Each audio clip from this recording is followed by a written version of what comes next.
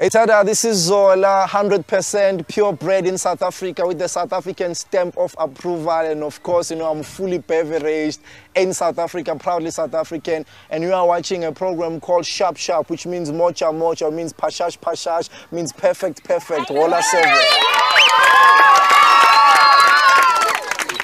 Yeah. Now, would I be correct in assuming that Tupac played a big influence on you, inspiration? Oh, the life that Tupac lived played an inspiration. Him as a man, I don't know him. The stuff that I never met him, the stuff that I read about him, the stuff that I saw on DVD and back then in the tapes about his documentaries, and that beautiful book called Rose on the Concrete. Those are things that gave me an insight of what kind of a man he was and how he died, how he lived his life, how his mother was an active member of the Black Panthers, and how that, in a way, related to my life from when my mother was politically active to how she lived and how she was pregnant with me right in the heart of 76.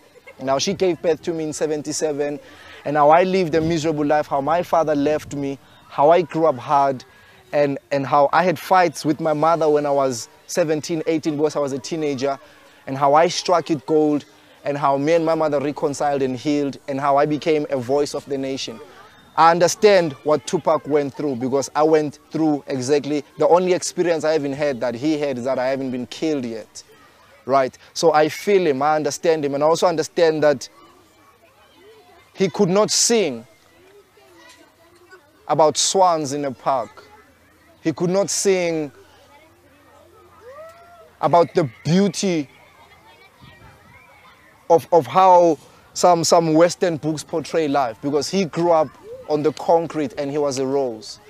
He grew up hard, and I'm going through the same thing, right? And even worse, in my country, I can never have the money that he had. But he also taught me that sometimes it's not about money. It's about letting it out and be fully used before you die, right? So he used all of his energy. He was there, he fought every day. He fought politically, he fought spiritually, he fought socially. So even though he was a brother from another country, but what he was is like in direct parallel with what I go through every day of my life. Therefore, I feel him. I feel his pain, I feel his joys, and I feel what he was trying to achieve.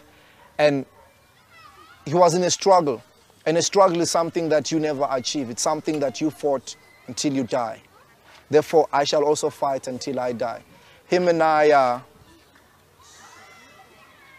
birds of the same feather. It's just that I'm still here and he migrated.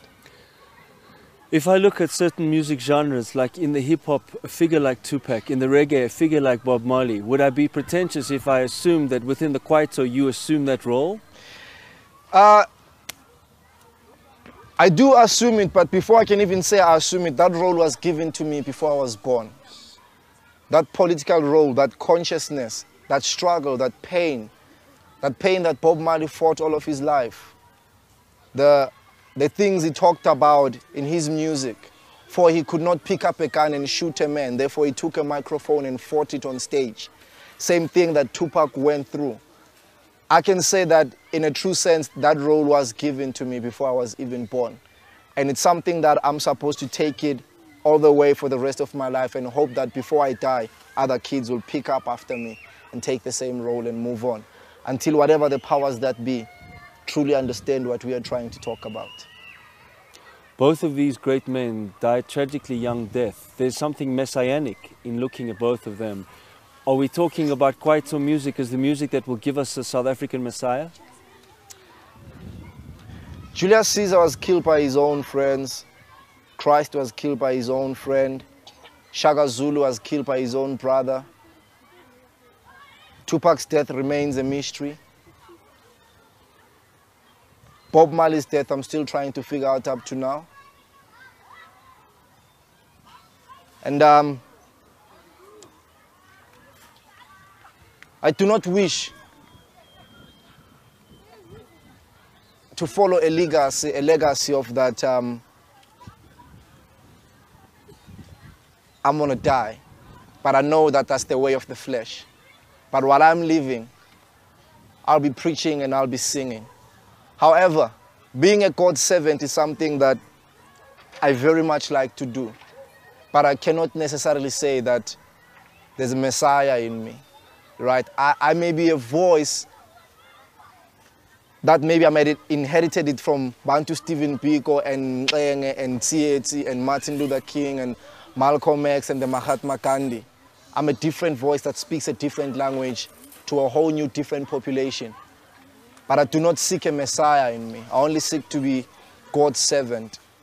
And if God decides that the time has come for me to go, I will go. And how I go will be entirely depending on the situation. Somebody could shoot me. I could die from AIDS. I could die from a car accident. Anything is possible. But I know that one day I shall go the way of the flesh. But the most satisfying thing about it is that, Tupac, when he says he was watching Marvin Gaye's show yesterday, I'd like to sit with Martin Luther King one day and Bantu Stephen Biko and maybe grow my dreadlocks with Bob Marley. That would be a great feeling for me, because I do not believe that when I die, that's it. I believe that when I die, I move to a greater power, a position which I was born for. The whole life, whether I live for 70 years, is nothing more than a test. The longer I live, the longer the test is extended. But there's a life after this, and that's exactly where I'm going. And if they decide to write books and movies about us, it will be great, because they will push on the legacy that we tried to teach. But we only got to a situation of teaching because us ourselves were taught. And my greatest teachers in life are these kids, because they know nothing about apartheid, even though they are getting the reflection of it, because they live in the ghetto. But they get a better chance than me. And if they ever tell the stories that I try to tell, they will tell them better. They will become better individuals than I am. So every day, a new generation will work towards cleaning the mistakes of the past and creating something new. What I'm doing almost has got nothing to do with the present. It's got something to do with the future, which unfortunately I won't be there to see, because I'll have to move on.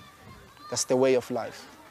And why I wear a 7 on my neck every day is based on a simple fact that if you follow your Bible, right, you'll see that God works around the number 7.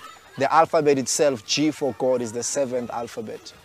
The Israelites circulate Jericho 7 times and the walls crumble. Christ is killed on the 6th day and he rests on his grave. The first day he rests on his grave is the 7th day. God creates earth and man, and then he rests on the 7th day. So we wear a 7 as a form of respect and a tribute to what God has given to us. And I could wear it in gold, and the reason why I wear it in silver is because Christ was sold with silver coins. So for us, it's a very tense spiritual thing that I cannot explain. So when I get on stage and I see 40,000 people, I see beautiful black people all the way to the back there, and I got the microphone and I can hear them scream, I think I know exactly how soccer stars feel when they score goals. When people scream, when you're in the final, or maybe you're Kobe Bryant and you shoot the last basket and your team wins and takes the league. I feel exactly that. And my struggle, though, is a very political one and a very spiritual one. We're doctors of the soul. And everything around us is guided and protected by God. Otherwise, I would have died at birth. I wouldn't have survived. So the reason I'm here is mainly to serve. And we strongly believe in one verse in the Revelation that says, "Behold, for a powerful nation shall rise in the south." That's why we're here. That's why we do this. And if we get paid while we're at it, so be it, because I'd like to say that the God that I worship has got the most expensive account ever. He's more than a billionaire because he created all metals and all treasures. I refuse to be poor, because there's this thing that if you believe in God and you follow God, you must be poor. You know, there they hit us off guard, because that's how other people got rich and other people got very poor, right? And the richer get richer and the poor get poorer. I believe that if I drive a big, nice car, if I wear nice, if I live in a house that makes every boy want it as a dream house, as a dream car, as a dream chain, that means I shift the mind of a 4-year-old to a 10-year-old from looking into a drug dealer as an example to looking into somebody who does something good. So if you're Christian or whatever religion you follow and it's associated with God and you're rich and you got money, you can stand up and testify that I have all of this because of God. You don't have to do crime, you don't have to kill another person. Not that I'm rich, but if I got money and I ended up being rich one day, for me, it would be testimony that because God gave me Kwaito as talent, here I am, and anybody can follow me. Instead of my young brothers and sisters looking into drug dealers as examples. I dream for a day where Christians and Muslims and all the people who do good will own the big houses and the big cars, because basically it says this is God's testimony, that a man who follows God can live a clean life. King Solomon, King David, they were billionaires of the time and they were given their powers by God. Why shouldn't we live like that now? So I fight for my money, you know, if I ever get it, you know. Yeah, so, you know, my biggest bank is up in heaven.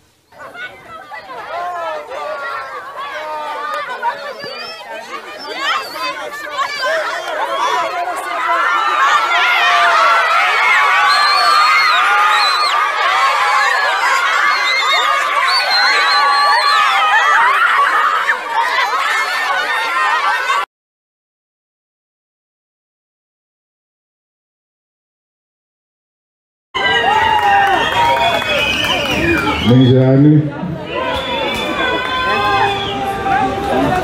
Nifunanda? Imali edlela i-300 million ebaseleyo funa yona.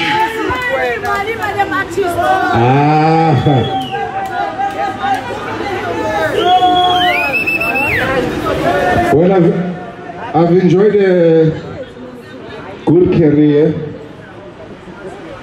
And I wish you all the best with that one. I think I bought my mother a house when I was age 25. So I know the things you want. I know the things you want. I know Gutogamanje they are far. I know Guti they are promises of democracy. And I hope Guti one of these days you get them. I was actually born Laelepo, a market theater, a very long time ago. And then I grew up and I traveled the world and I became Zola. And I hope for all of that. And I also hope the Department of the Arts and Culture starts taking our artists serious. Yes, yes sir. Yes, and sir. Understand what we do is our livelihood, and how we put food on the table and how we feed our families. And this thing is very important. Abantu abaqondene art in terms of the department should either be artists themselves or they should take the artists serious. Otherwise, it's the same thing. People are not being stimulated, and then people's careers and people's dreams are dying because Bengfunda nase MIT, by the way, license some 25 years ago. So what is happening is that Aguna take us. There is no school that offers swimming. There's no school that offers music. There's no school that offers creative art. There's no school that offers catrobets. There's no school that offers drawing. So abantwana they are considered there's something wrong with them because they want to be like Zola, but that thing is not being offered therefore they are not being stimulated. Therefore there's something wrong with the education itself because if you want all of these things, you must take your child to a private school, which most artists cannot afford. So if the Minister of Arts and Culture would grant me an audience and I could have a conversation with him about the things that a black child is being robbed that they are not getting in a so-called democratic country. That is why when you read in Daily Sun, only black kids drown, white kids never drown. Why? Because they can swim.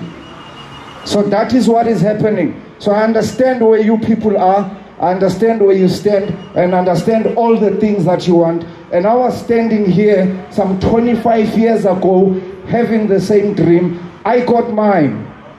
But then again, South African artists are no longer getting royalties. South African artists, there's something wrong with the intellectual property.